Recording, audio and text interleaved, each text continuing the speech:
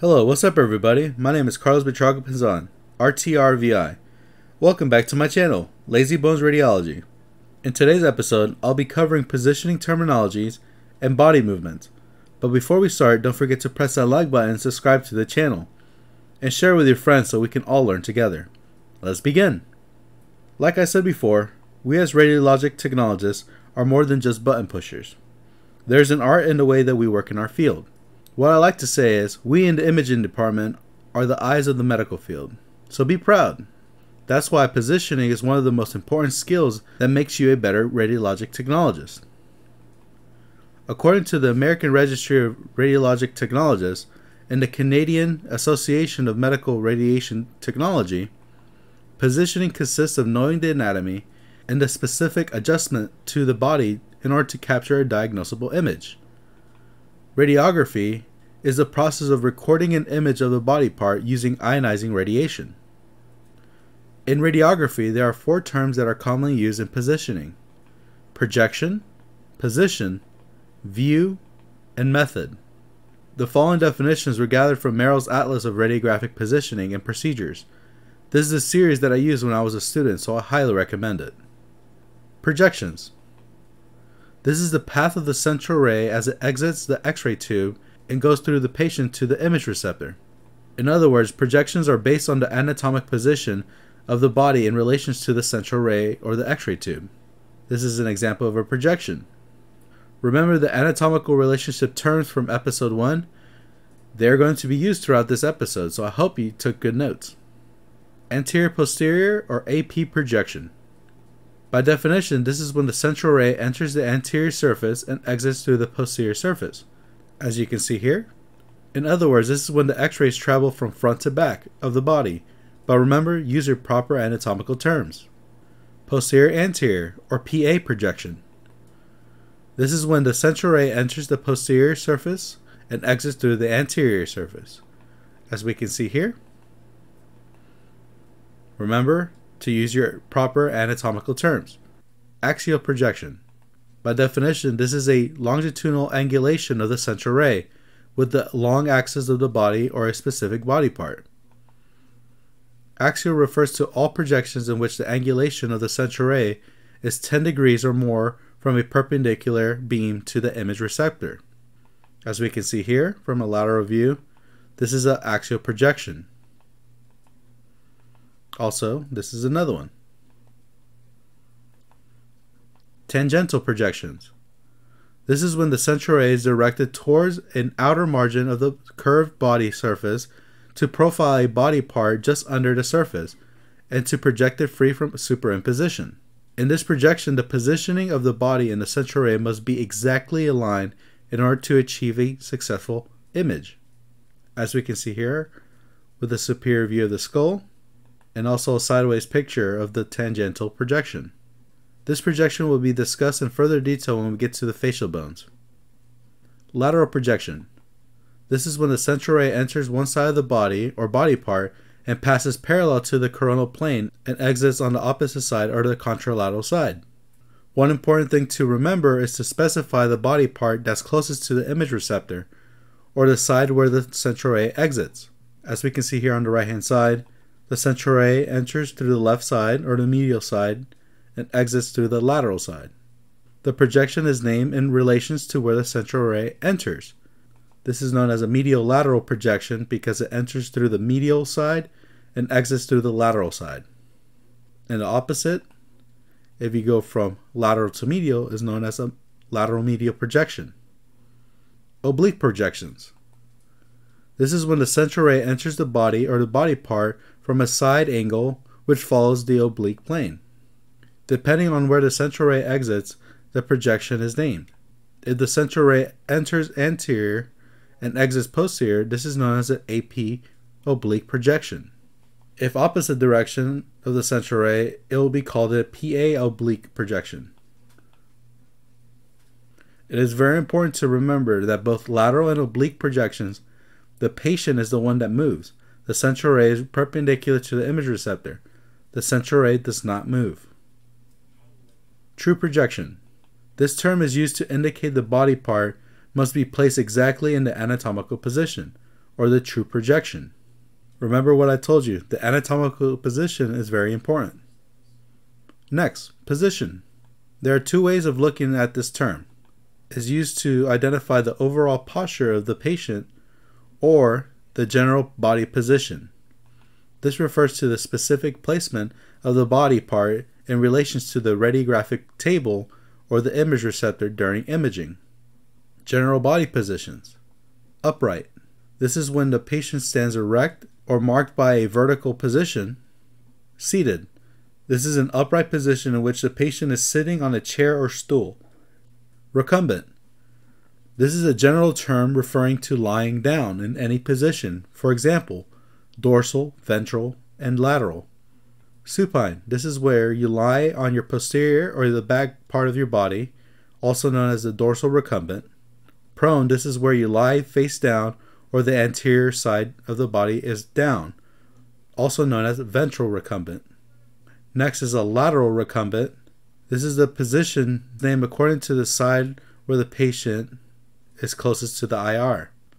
So for example, here in my diagram, this is known as a right lateral position because the right side is down. Trendelenburg. This is supine position, but with the head tilted downwards. Next is the Fowler position. This is a supine position where the head is higher than the feet. The way I remember this one, if you think of a sunflower, the head is always up. I know it's a silly way to remember, but that's how I remember it. Sims is a recumbent position with the patient lying on the left anterior side or a semi-prone position with the left leg extended and the right knee and thigh are partially flexed and bent. Lithotomy position is a supine position with the knees and hips flexed and the thighs are abducted and rotated externally, supported by the knees or ankles. Next is a lateral position. This is a position always named according to the side that's closest to the IR. Oblique position is a radiographic position when the entire body or the body part is rotated so the coronal plane is not parallel with the table or IR. For example, this is a RAO, this is an LAO, or right anterior oblique or left anterior oblique. Next is an RPO, which is a right posterior oblique, and LPO, which is a left posterior oblique. Decubitus is a position where the patient is lying down and the central ray is horizontal and parallel with the floor. There are three types of decubitus positions. The lateral decubitus, both right and left, the dorsal decubitus, and the ventral decubitus. Lordotic position. This is where a patient leans backwards while in the upright position, so only the shoulders touch the image receptor, as you can see here in my diagram. It is very important not to confuse these groups that we have just covered. Position is related to the patient body, movement or adjustment in relations to the image receptor. Projection is how the central ray is in relations to the body part. Also, the projection describes the path of the X-ray as they enter and exit through the body. And finally, position is the placement of the body. This is the way I think. The following is how I studied and made my notes while I was learning positioning and study for my registries. These are the first steps that I think about before I take an X-ray, but remember, this is my way. What are we examining? What position should the patient be to get an image? What anatomy of interest must be in profile? What projection will allow me to get this image? If you follow these basic steps, the more you'll be prepared and you'll understand how everything works together. When we get to the actual positioning part, this will all make more sense. Next is a view. The term view is used to describe the body part as seen through the image receptor. So the view is the general discussion of a finished radiograph or image. A little side note, view and projections are exact opposites. So if your projection is an AP projection, your view is a PA, and vice versa. Method. This is a recognition of an individual that developed a specific radiographic position to capture a specific anatomical part. For examples, water, town, and may. It is important to know both the standard anatomical position terminologies and the method name as well. Don't worry, I'll cover both names when we get to the specific X-ray, position that has both names in the next series of videos for positioning. Body movements. Abduct or abduction is a movement of a part away from the central axis of the body or body part. As you can see here, the arm is moving away from the body. This is abduction. Adduct or adduction is the movement of a part towards the central axis of the body. So as your arm moves towards the body, this is known as adduction. Extension is the straightening of a joint when both elements of a joint are in an anatomical position or normal position of a joint. As you can see here, this is an extension. Next is a hyperextension, which is a forced and excessive extension of a limb or joint. So this is an overextension of the actual limb itself. Next is a flexion, which is the act of bending a joint or the opposite of an extension. As you pull back the limb, this is known as a flexion. Hyperflexion is a force or overflexion of the limb. Evert or eversion is an outward turn of a foot at the ankle. As you can see here, the foot goes away. This is eversion. Invert or inversion is an inward turn of a foot at the ankle. So as you turn your foot inwards, this is invert. Do not get these confused. Pronate or pronation is a rotation of the forearm so that the palm is side down, as you can see here. Supinate is the opposite. This is a rotation of the forearm so that the palm is up. Rotate or rotation, this is turning or rotating of a body part or body around an axis. Circumduction is a circular movement of a limb, as you can see here. Tilt is a tipping or slanting of a body part slightly. Tilt is in relation to the long axis of a body. As you can see here, as the head tilts side to side, deviation is a turning away from a regular standard or course. Dorsiflex is a flexion or bending of the foot towards the leg. Plantar flexion is a flexion or bending of the foot downwards towards the sole of the foot. I know this seems like a lot of vocabulary, but remember, practice makes perfect. Practice, practice, practice, and you'll get this in no time.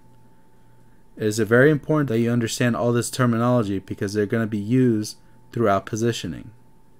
Thank you very much for watching, and don't forget to click that like button and subscribe to the channel, and share with your friends so we can all learn together. You can also follow me on Instagram at lazybones_radiology. Till next time.